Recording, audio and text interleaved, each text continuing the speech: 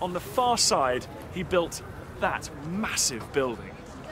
It was his mausoleum.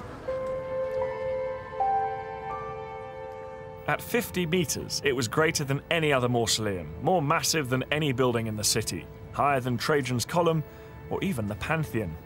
And it was on the completely uncluttered west bank of the Tiber, so no one could miss it.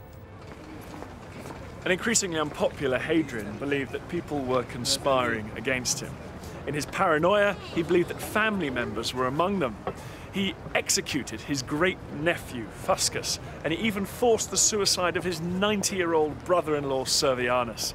Just before the old man took poison, he cursed Hadrian. He said that I am guilty of no wrong, you gods are well aware. As for Hadrian, this is my only prayer. May he long for death, but be unable to die.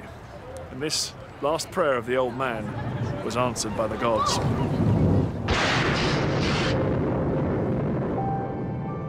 Hadrian's fate may well have been sealed long since.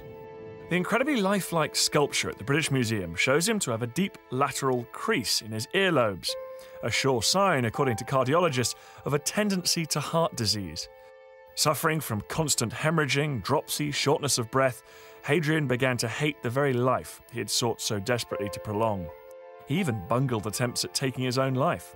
But briefly cheered, perhaps, by the death of his wife Sabina, Hadrian showed that he was capable of one last flash of brilliance.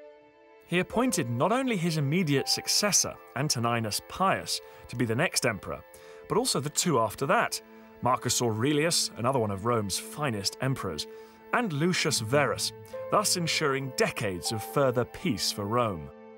Hadrian finally died on the 10th of July 138 AD, aged 62, and you won't be cracking your usual jokes.